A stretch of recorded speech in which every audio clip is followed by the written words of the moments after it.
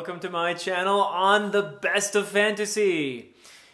Being a medievalist and a proud nerd, I decided that before seeing the movie The Northman, I would go back and reread the source material, that is to say, Saxo Grammaticus's Gesta Danorum. I have a copy here of the first 9 books. These are the more mythological and legendary books of the 16. The later books are more historical in nature.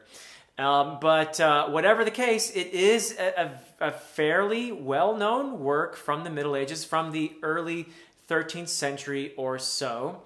It was written by Saxo, the grammarian. That is what Saxo Grammaticus means. And it was written in Latin. It is comparable in some ways to the Heimskringla, which was written by Snorri Sturluson of the Prose Edda fame. Snorri being, in my opinion, the more talented storyteller of the two.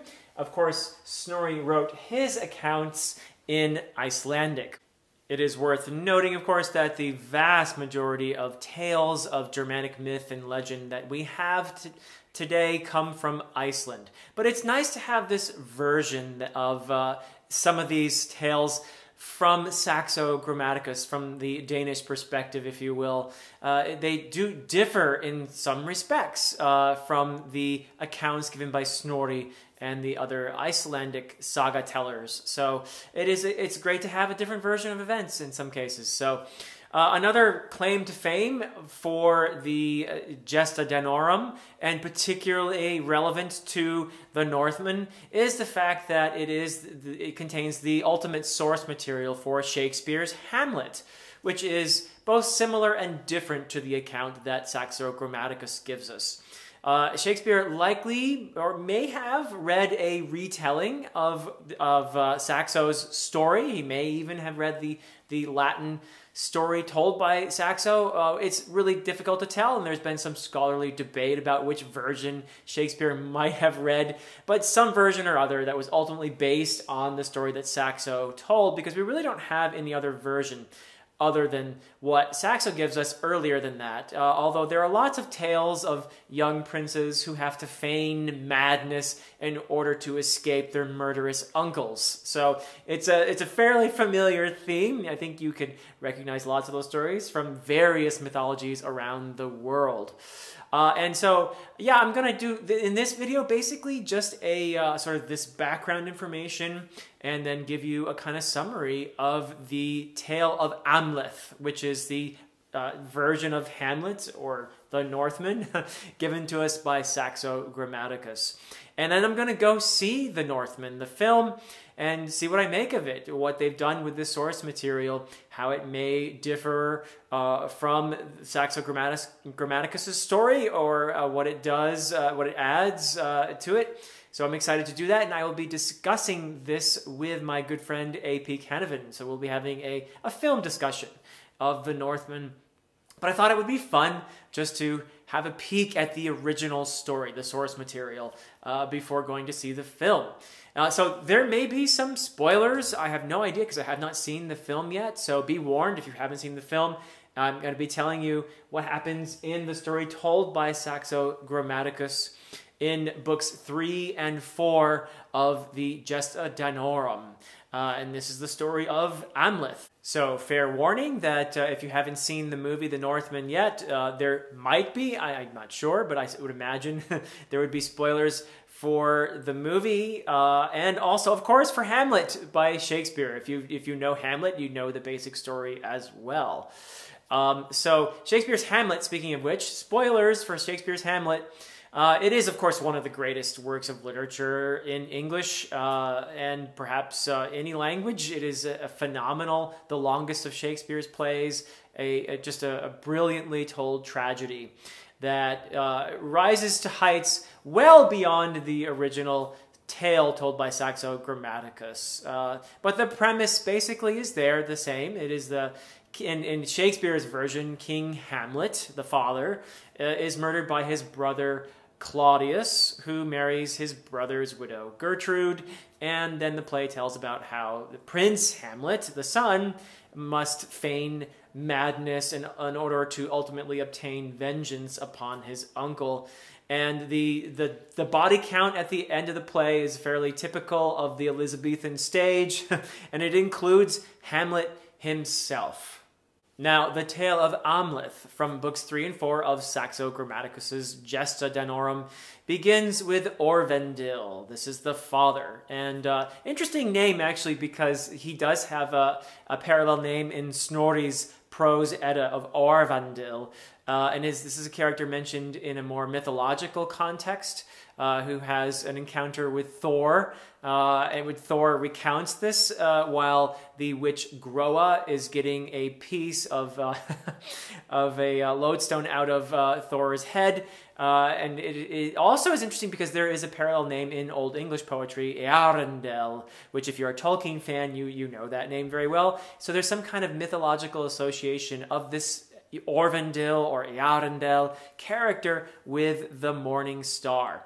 In any case, this Orvendil fellow is a ruler of Jutland, and he is subject to King Rorik of Denmark, who is based in Zealand, which is considered the center of the Danish, I guess, political world. In any case, after some piratical adventures, this character, Orvendel, marries the daughter of King Rorik, Gerutha. And his brother Fengi, that is to say Orvendil's brother Fengi, is jealous, kills Orvendil, and marries Gerutha. So Amleth, the son of Orvendil and Gerutha, feigns madness in order to avoid death at the hands of his uncle, in order to not seem to be a threat. And so he is covered in filth, and he sits by the fire making these strange wooden hooks. Pay attention to the hooks; they will be important. And this, there are various traps that Amleth's uncle Fengi sets in order to try to catch him out, to reveal that he's not in fact mad. And one of them is to expose his sanity through a seduction. But Amleth, he plays the part of a madman, riding his horse backwards, among other things, in order to convince the others that he is in fact quite crazy. Now, Amleth is warned by a loyal friend about this trap, and he also manages to have his way with the young woman, who turns out to have been a foster sister of his, without anyone actually knowing. So, but anyway, Amleth maintains his facade of insanity, outwitting his uncle and his uncle's minions repeatedly, until Fengi goes, or pretends to go, on a trip. And on this particular occasion, he has a design to leave Amleth alone with his mother, but with one of Fengi's loyal followers, hiding beneath some straw on the floor of the chamber where Amleth is meeting his mother, and this loyal follower is listening in for anything traitorous on the part of Amleth, or to find out that he's in fact sane. And Amleth, suspecting the presence of someone beneath the hay, pretends to be a chicken and stomps all over the hay, and of course finds the man that way, stabs him, cuts him into tiny pieces, and feeds him to the pigs.